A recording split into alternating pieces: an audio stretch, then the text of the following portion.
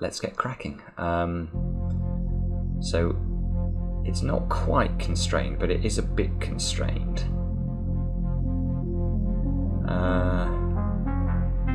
14 clue is also, that's a very low total for such a long, that's another 8 cell diagonal obviously.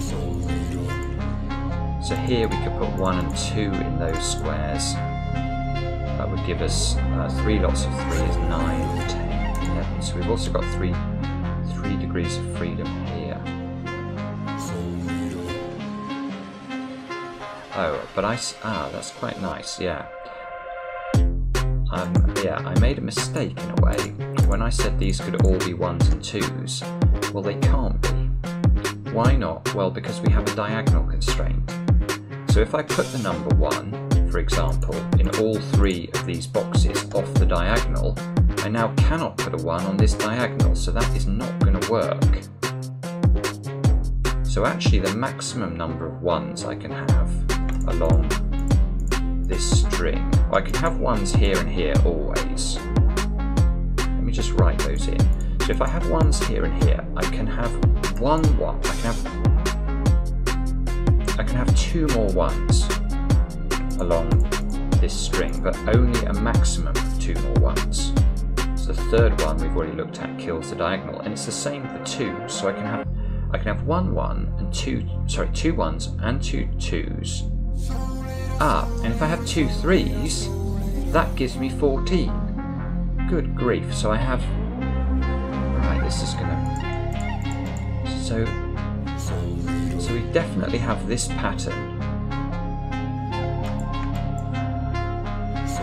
Just think about this for a moment. This is playing with my head. So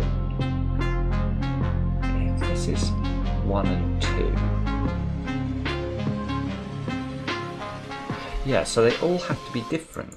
Whatever pairs we make up in these 3 boxes, I can't repeat a pair, because if I did, if I had a 1 and 3 here and a 1 and 3 here, because I need 2 2s along this string, I'd end up with 2 2s here, and that doesn't work.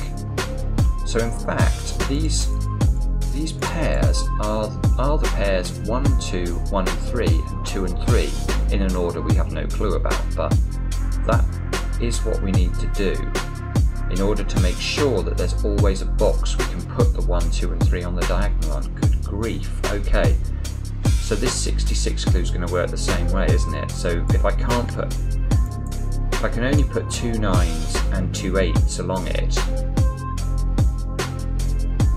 then I could have 9 8 7 twice, so that's 24 48, plus 2 lots of 9 is 66. Good grief. Right, okay, so we've got 7s, 8s and 9s into those squares, but a similar restriction, but the opposite restriction